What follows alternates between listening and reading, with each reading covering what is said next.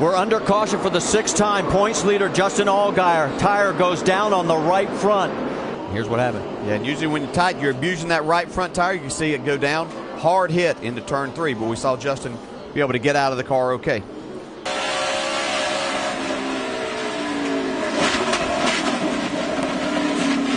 And watch this shot, what happens to the camera.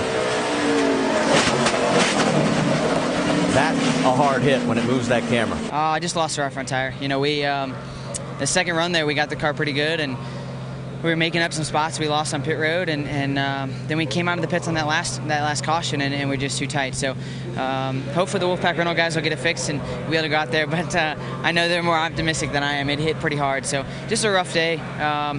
Not the way we wanted to leave Dover, especially coming in here as a point leader. But I know that everybody at Turner Motorsports has really been working hard, and hopefully this is just a minor speed bump of what we got for the rest of the year.